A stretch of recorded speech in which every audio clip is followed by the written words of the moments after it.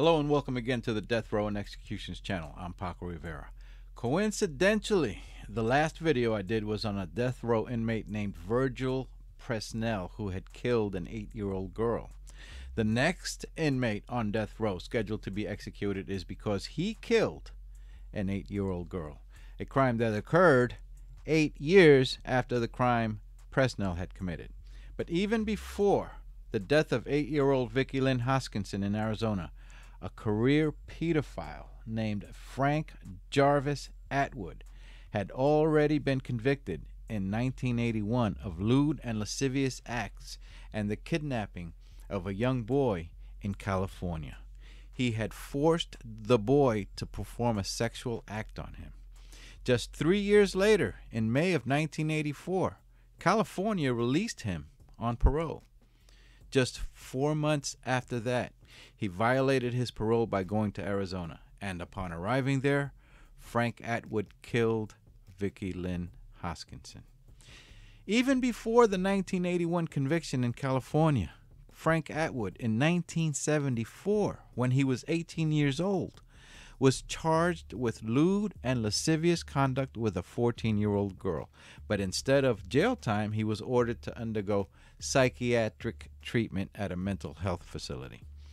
California knew about that previous incident and released him anyway on parole after just 3 years following the crime he had committed there. By 1984, Atwood was basically a drifter who never held a job and was living off his parents. He was driving a 9-year-old black 75 Datsun 280Z. On September 17, 8-year-old Vicki Lynne Hoskinson was riding her pink bicycle back home in what residents at the time had considered to be the very safe streets of a district in Tucson, Arizona called Flowing Wells in Pima County. Vicki had just dropped a birthday card letter into a mailbox a few blocks from home. 28-year-old Frank Atwood rammed his car into Vicki Lynne's pink bicycle and he kidnapped her. When the girl's mother realized that Vicki Lynne had taken too long to return home, she sent her older daughter to go look for her. Vicki Lynne's sister found the pink bike in the road and alerted her mother, who went to get it. She then panicked and called 911. Two teenage boys would later tell authorities that they saw a black car with California license plates moving very slowly along the road where Vicki Lynne's pink bike was found. About 20 minutes before the kidnapping, a gym teacher named Sam Hall at Homer Davis Elementary School became suspicious when he saw a strange and unknown scruffy-looking man with long hair behind the wheel of a black Datsun, and the man was gazing at children playing in the schoolyard. Fortunately, that gym teacher had the foresight to take down the license plate number as the car drove away.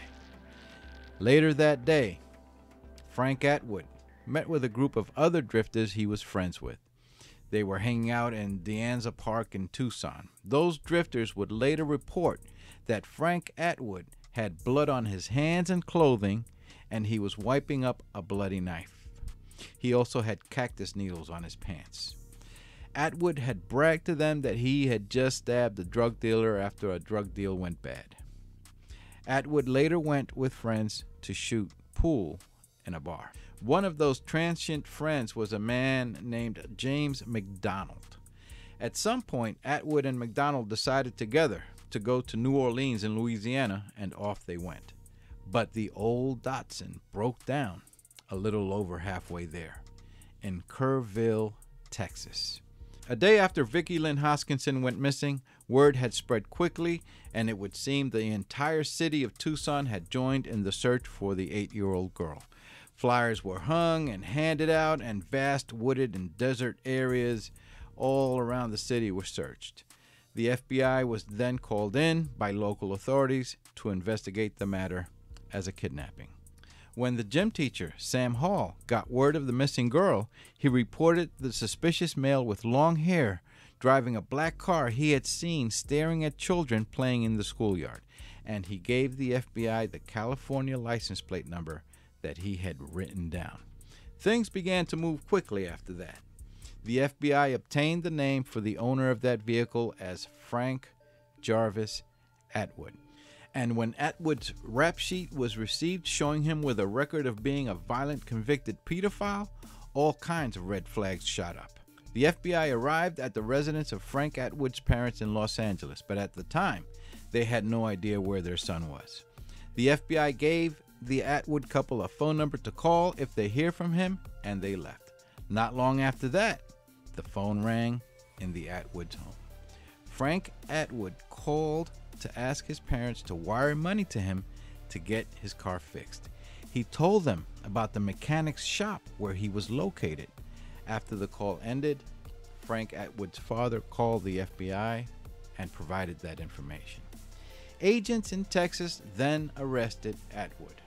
His car was impounded and processed. While a search team found no hairs or fibers or anything inside the car linking Vicki Lynn to having been in it, an FBI lab did find particles of pink paint on the bumper of Atwood's car, positively matching the pink paint from Vicki Lynn's bicycle, and metallic particles from Atwood's car bumper. Particles from the bumper of a 75 Datsun 280Z were found on Vicki Lynn's bike.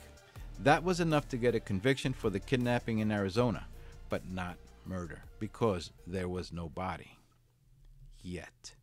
7 months after Vicki Lynn went missing, in April of 1985, someone walking through a remote desert area in Tucson came upon a small skull and some skeletal remains.